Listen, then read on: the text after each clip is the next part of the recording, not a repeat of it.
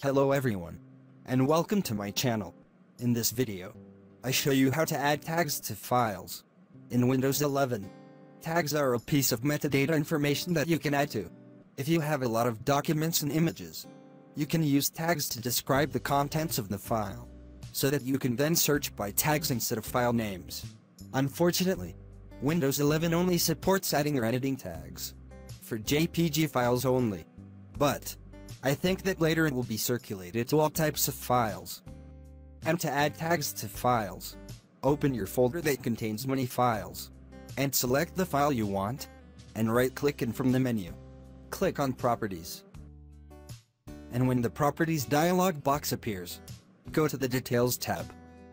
Then go to the Tags field, and click on it. Its value will become editable. You can type a keyword, or more than one word at a time. Make sure each keyword is followed by a semicolon. Then, click OK to save the tag information. The steps to search for files by tags are also very simple.